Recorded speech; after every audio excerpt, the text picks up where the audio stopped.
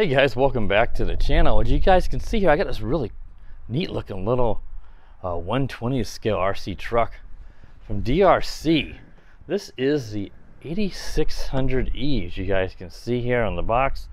Really tiny little RC car, and it ought to be pretty fun. It is brushed motor powered, so it's not going to be super fast, but I think it's pretty neat. And if you notice here, it's got that Sandy Land branding.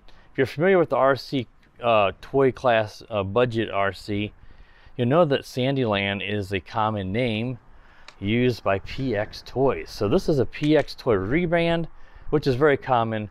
DRC mostly rebrands the PX Toy cars, and the Sandy Land was like I think it was a 1/18th scale truck, a little larger than this, and they've stuck with that naming convention onto the 1/20th scale one that this little guy has. This truck is four-wheel drive. It looks like it's got metal dog bones all the way around, which is nice. And underneath here, let me take the body off because I want to show you here. Let me pull the body clips off of it. It has some, it's rather well constructed for being, you know, a $50 little RC car. It's got this aluminum brace through the chassis here from the front to the gearbox to the rear, so that's pretty nice. It's reinforced. The plastics seem pretty good. You got some passive cooling aluminum block on top of the little brushed motor, and it's fully proportional, so the steering and throttle is all proportional. It's not all or nothing on this little guy. And it's got some bright white LED lights here in the front bumper.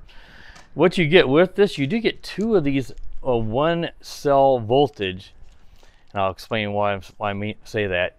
Lithium ion pack with a micro loci connector. I got the other one charged up and in the car, but you get two of these. There's actually two lithium ion cells inside of here. It's 1,000 milliamp hour is the capacity. What they've done, and it's really unique, I've never seen this before in a little battery. They've taken two 1S or two one cell 3.7 volt batteries, and they've wired them parallel. So what that does is it keeps the 1S voltage, so that'd be 4.2 volts fully charged, but it doubles the capacity. So you got two 500 milliamp cells. They're wired together to get 1,000 milliamp, but the voltage does not double as if they were wired in series. So that is a way they were able to get a small battery pack and get higher capacity. But do keep in mind, since it's not, you know, way it's wired in parallel, there's no way to balance charge. So the batteries could over time get out of balance. But these ought to be cheap, and you can buy more if that would be the case. You get some spare body clips in here and some screws. I've already had to use the spare body clips. I think I misplaced the other ones somewhere in my house. I may have vacuumed them up when I was looking at it. So I've taken them out and used them. But you do get 4 extra ones and some extra screws. You get a little cleaning brush here, and there's your charger. They give you that charges that micro loci connector, so you have to charge them separately. There's just one charger included, and you get a Phillips screwdriver for this guy. And that is pretty much everything to cover this little guy. We'll see how he goes. I did do a test drive in my basement. It's not going to be super quick, but hopefully it does pretty well, especially that it's proportional. So let me get the body clips reinstalled, and then we'll take it out here and drive it around from my house. I'm not going to take it to the skate park because this truck is not going to have the speed, and it doesn't have oil-filled shocks. It's not going to be able to probably make it up those slick ramps because of its slow speed. And even if it did, if it crashed, you know, it's not going to absorb the bumps. I think it might break something, though. It's low speed. It's hard to say. You may not have enough speed to break anything, but I don't think it'd be good performer there. So let's drive it around here, take it to the rocks, see what kind of rough speed we think it looks like it is, and see how it works. So let me get those body clips on them, and then we'll be right back to take it out for a test drive. All right, so I got it powered up. You can see those pretty bright white LEDs. Your power switch is very easy accessible here on the side. I think this will probably make for a great Christmas present for someone younger just wanting to get into RC. I didn't go over the controller, but I'll very briefly do that. Your batteries go down here. It's your typical throttle, reverse, and brake. Your on and off switch, your fully proportional wheel here for steering. You have a steering trim. You need to center that up when you first start driving it. And your speed trim are dual rates. And if you, that's right now it's set on max, that's what I want it on. I don't think this thing's gonna ever be quick enough that you're gonna need to dial down the speed for someone younger, because it's not, I don't think it's gonna be quick enough for that. Let's get out here, enough jibber jabbering. Let's see how this little guy does. Again, it's not gonna be very quick. That's full speed. That's not too bad. I mean, again, this is just a very small brush motor in there. I can see it's gonna need some trimming. I did a little trimming in the basement, but it wasn't a big enough area. That looks pretty good now. If I can show you here, I mean, I can back it up here. It's pretty slow in reverse. You can give it a little bit of throttle here, and it should go. You can see just a little bit. And there we go. And then a little more. So fully proportional. And same thing with your steering. Now, and I can turn a little bit here, see? A little bit more. It works really actually quite well. When you're sitting still with the car and turn the wheels, it seems like it doesn't move much before it gets to full radius. But when you start to get these cars going forward,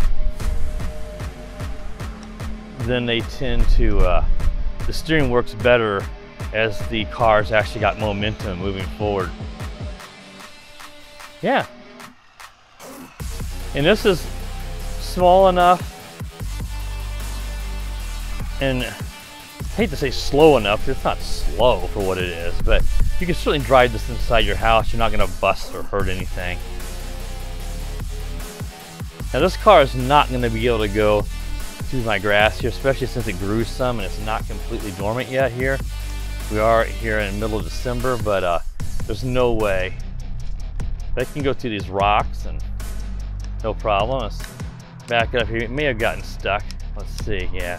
That lip here on the concrete is just too much, because even though this truck, you know, it's built pretty decent, it's, you know, it's very small. You can see here, it just, the bumper's getting caught.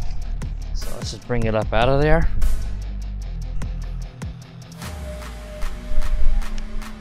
So it's just gonna have, it doesn't have a lot of clearance is what I was trying to get at. The Sandyland, the 1/18 scale, just its design and the size of the tires, it had a much more clearance than this. This is really low to the ground, which will make it good for handling. It's a low center of gravity like that, but it's going to have trouble clearing much. So you're not going to be able to drive this through much grass, a little dirt, a dusting of snow, yeah. But you're not going to be able to drive this little guy through much of anything. You can probably ease him through this water. It won't hurt to go through that water there, see? Not a problem.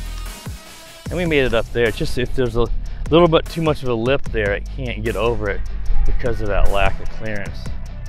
Those white lights are a nice little touch. I think this guy's decently priced. I don't think it's outrageous. Consider that it is fully proportional and is well built. A kid's not going to likely bust this with the, you know, the reinforced parts and the good plastics and the metal dog bones. So, and it doesn't go fast enough. You're not going to break this car unless something a lot bigger drives over it, like a real car or something, because it's not going to go quick enough. Yeah, it handles really well. The more I'm driving it, the steering's more responsive than I initially sort of suggested. So kind of disregarded when I said I didn't think it would steer a whole lot in between all or nothing, even though it is proportional. It really does. I can just give it a little bit here, and it's actually much better than I thought it would be. This actually is, I'm actually quite impressed with this little guy for a little fun driver in your house, and really ideally for someone just getting into the hobby that wants a cool looking little truck. It's not going to break the bank, and it's well built, has decent speed. Guessing that's probably around 10 miles an hour, maybe 8 to 10, somewhere around there would be my guess. They do have a speed rating for it in kilometers, but I'm not good at estimating kilometers per hour, and this doesn't need a speed run. It's not meant for speed. But it does have pretty good power. Again, it's just going to be a matter of, is clearance going to be an issue? You know, can you go through stuff? with this, absolutely, but if it's going to be as tall as this grass compared to the truck, it's just no way it's going to be able to. I don't even have to even attempt to know that's going to be impossible. Yeah, it's just really easy to drive. It handles exceptionally well. Again, way better than I anticipated. So I know the driving around here in front of my house is quite boring. This is not exactly going to be the best. It's kind of all I got here. It's starting to rain now, so I'm going to try to get up here. I don't want to get a bunch of water on the lens of my camera, which may have happened. So, yeah.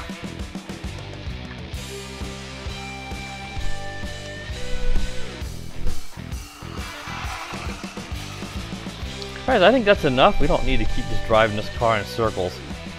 Just want to let you guys see, so if you are interested in buying this car, you might want to see, well, let me see how fast it does go. Can my son or maybe even daughter might be interested, want to drive this? Then this video hopefully helped you guys make that decision. If you're interested in this, or you're looking for a Christmas present, or you were just looking this car up, I do have a purchase link in the video description to it. I believe it was $49 and change. These sellers like DRC are notorious for adding coupons and stuff that you can clip that might not have been there yesterday. So the price could certainly be less. I doubt it's going to be more with Christmas approaching. I think it's a decent buy at this price. Ideally, I'd like to see it more in that $30 to $40 range, but I do not think $50 is insanely high, considering that it does perform quite well for what it's meant to do. All right, guys, that should wrap it up here for the little DRC 8600E. If you're new to the channel, please consider subscribing. While you're at it, click that bell. That way you're notified every time I do upload a new video. And as always, guys, have a wonderful day. The power of the dark side.